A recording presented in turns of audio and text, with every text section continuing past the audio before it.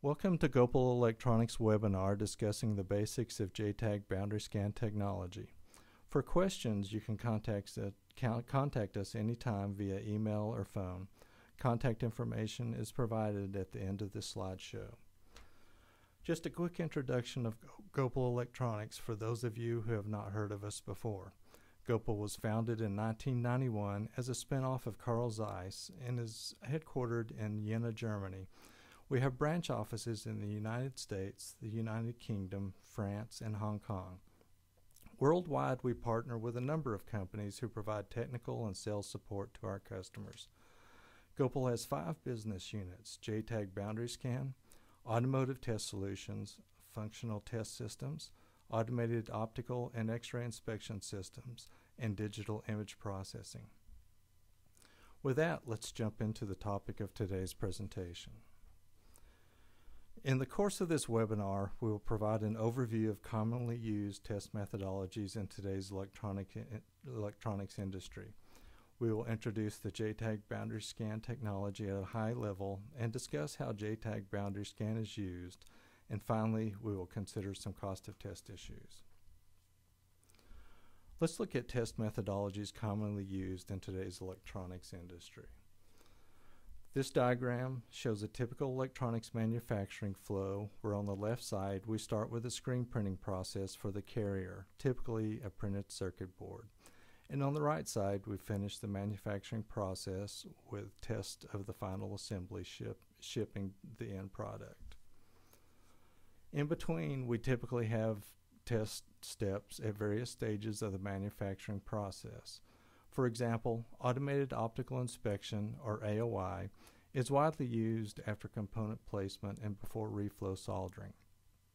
Often there is another AOI or even X-ray inspection step after reflow. The goal is to sort out bad units before passing them on to the next stage and to rework them immediately if possible. Since inspection methods don't verify the electrical features of the unit under test, most test strategies include at least one electrical test methodology focused on manufacturing defects such as opens and shorts prior to running a functional test. Examples are flying probe testers, in-circuit testers, manufacturing defect analyzers, or a combination of those. Those types of testers oftentimes can provide much better diagnostics of manufacturing defects compared to functional tests. Again, we would want to rework any faulty UUTs prior to spending time on functional test equipment. Practically all manufacturing test strategies include at least one functional test stage to verify whether the product functions per specification prior to shipping to the customer. None of these methods mentioned test methodologies is perfect, including boundary scan, which is the reason why there's typically a combination of these test methods employed in electronics manufacturing. In order to compare some of the most commonly used test methodologies, we will look at the capabilities to detect certain types of defects and point out major benefits and disadvantages of each method. This table compares automated optical inspection, automated X-ray inspection, in-circuit test, flying probe test, and functional test. We will have listed a number of different types of faults classified as soldering defects, placement errors, and electrical defects. Visible shorts, for example, can be detected by all 5 test methodologies. One may not want to use X-ray inspection to look for this type of defect, though, since X-ray equipment is expensive and X-ray tests are typically slow. For hidden shorts, on the other hand, X-ray is a good inspection methodology, whereas AOI obviously cannot see such hidden faults. In-circuit test, flying probe test, and functional test all can detect hidden shorts because they actually test the electrical properties of the unit under test, rather than just visually inspecting the UUT.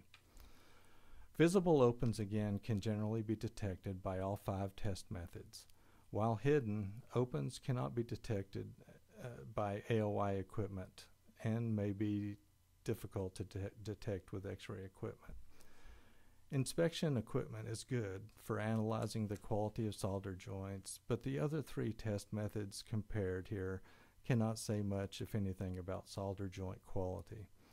Moving on to placement errors, missing components can be detected by all 5 test methodologies. A wrong component can typically be detected by the electrical test methodologies, but not by X-ray inspection. AOI can detect a wrong component only if there is a visually recognizable feature that differentiates it from the correct component, and the AOI test is capable of picking up this difference. Problems related to component orientation, on the other hand, are typically detectable by AOI, as well as by electrical test methods. X-ray inspection, however, usually cannot detect orientation problems. Misplaced or misaligned components whose device pins still make contact with the pad on the PCB can cause problems later during shipping and handling, or once the product is deployed by the end user. Such alignment issues typically can be picked up only by inspection equipment, but not by electrical test methods. The third category of defects discussed here, electrical defects, per definition, cannot be detected by inspection equipment. The 3 electrical test methods vary in their capabilities to detect these types of defects.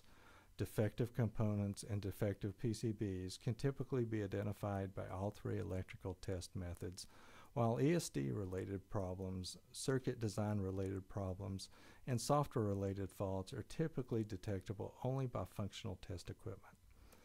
Each of the 5 methods discussed here has its merits. AOI, for example, can be used very early in the manufacturing process, keeping the rework costs low. The downside of AOI, however, is the lack of verification of the UT's electrical properties. Automated X-ray inspection has the benefit of using, X-rays. It can be used to inspect hidden solder joints that otherwise may be difficult to verify. AXI equipment is very expensive, though, and test execution time can be lengthy. Also, X-ray equipment does not verify any electrical properties of the UT. The main benefits of in-circuit test are the speedy test execution and the thorough test of board-level electrical properties. As long as sufficient test access is provided, the bed of nails test fixture ICT requires can become very expensive, and the number of circuit nodes that are accessible with nail probes may be rather limited on complex PCBs, reducing the test coverage achievable with ICT. Flying probe test does not use bed of nails fixture like ICT. Rather, they have a number of independently moving probe heads that can be used to contact accessible circuit nodes. The types of tests a flying probe tester can execute is very similar or even identical to an in-circuit tester. However, it does so at a much slower speed since the circuit nodes are contacted sequentially rather than in parallel. One might think functional test is perfect when looking at this table since it can detect most of the listed defects. However, test development is usually manual and time-consuming. Diagnostic capabilities can be rather limited. Test execution time can be lengthy depending on UUT complexity, and functional test equipment can be expensive. So in summary, we can say that none of these test methodologies is perfect, and none of them should be used solely by itself before shipping the end product to a customer.